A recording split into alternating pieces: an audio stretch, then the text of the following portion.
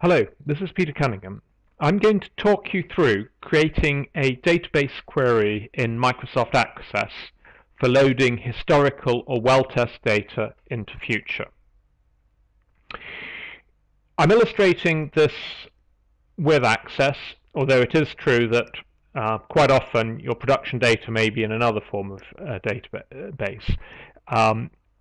But if it's an SQL, if the data is held in SQL Server or Oracle, this will serve as to give a quick overview for the people who will be handling those databases. And in any case, they will not typically be database people who will know better than I do the details of creating queries in their database platform.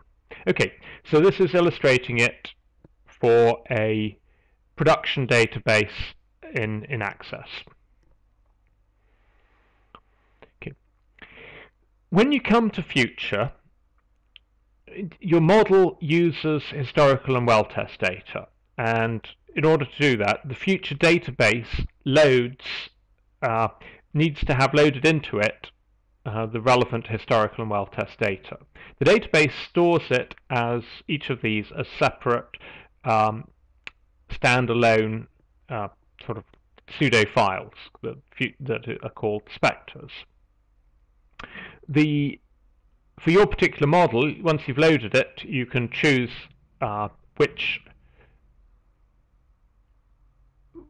specter to use in your model under Model Settings, which is accessed from File, Settings for Current Model.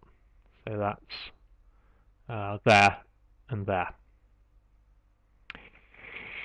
But in any case, the first step is to import the profile and the historical data and well-test data, and that is done through the options import.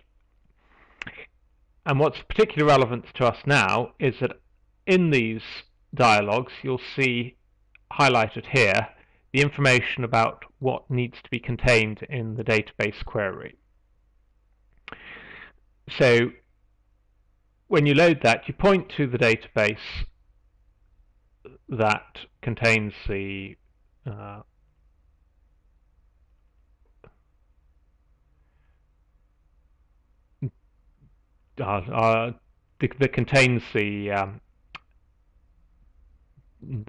query, and then you give the name of the query here. Okay, so here we've got a listing of the data format: well, OFM date, oil, etc., etc. When we come to the database itself, this is a typical OFM database, we'll find that the data is held in a series of tables, and quite often the table will be pretty close to the format you require. Here we've got monthly data, and so this applies for this data is for the month starting at that date, and these are the total amounts of oil and gas and water, etc. during the month. However, it's not possible to use this particular thing directly. For example, Future looks for a column called total gas, which is this produced gas plus the gas, the injection gas. So we have to create a suitable query. Creating one in Excel is very straightforward. You go into Create, and then it's best to start with Query Design. You choose the relevant table, or you may, in more complicated queries, you may have to choose several tables, and then we add the relevant fields.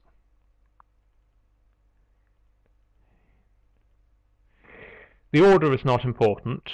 The database code can work out from that. But if we go back to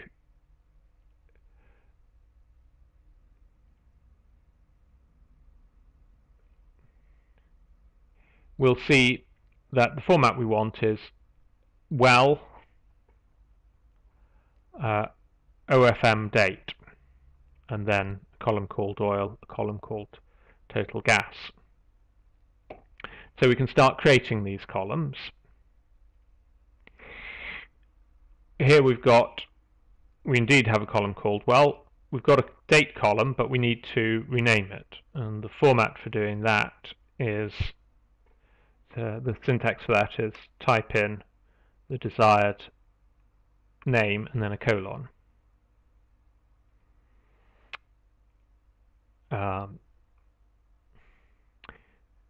Oil stands, and then we want a column called total gas, and here we want to have an expression, and that's most easily done using the builder option. So here we can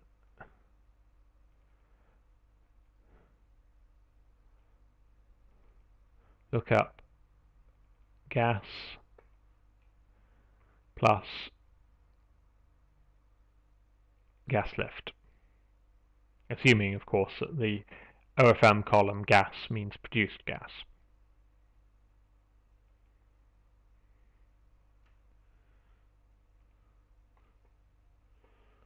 May need a little bit of manual editing as well. Let's just check.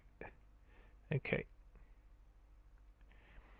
When you've defined it, when you've defined your query, you can view it in different formats. This is a sort of query designer, but you can also view it as the actual data, starting to look sensible, or you can view it the actual SQL statement behind it, which is useful for QCing the more complicated queries.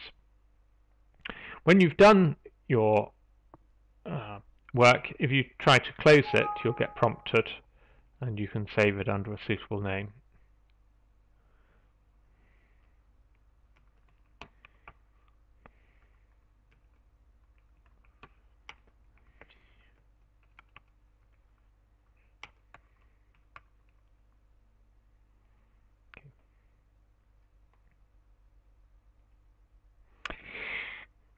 To illustrate some points about how to handle unit conversions, I'd like to move on to a previously created query. So here I'm swapping to view queries, and I've got a query defined with the default future name, that. Imagine the situation that although your PRD table containing the data had a column called oil, it was in metric units, and so you wanted to modify your query so that you've got a multiplier. Reasonably straightforward. All you have to do is use the expressions, but there is a complication with the fact that your output column is oil is going to have the same name as your input column oil. So you have to take care to qualify the name suitably. If we move to here, just do it straightforwardly. So if we go to Builder and call it oil and say this is going to be oil, the column star 6.281.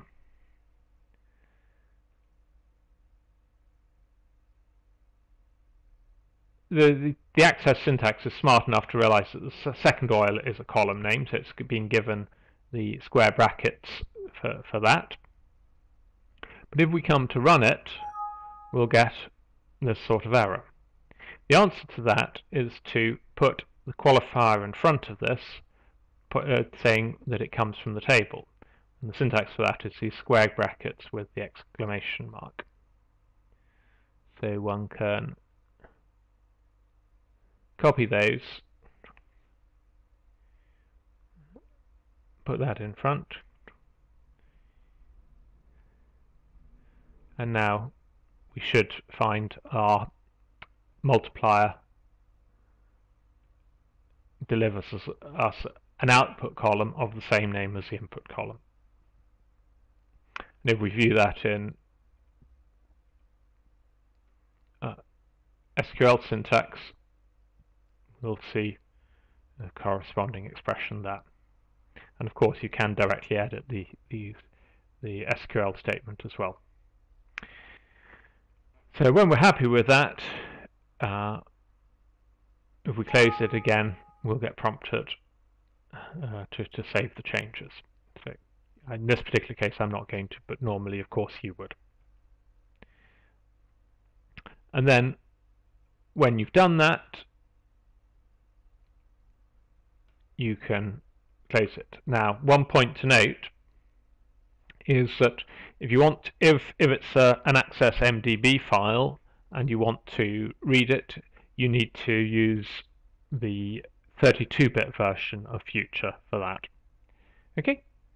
Well, thank you for your time. Cheers.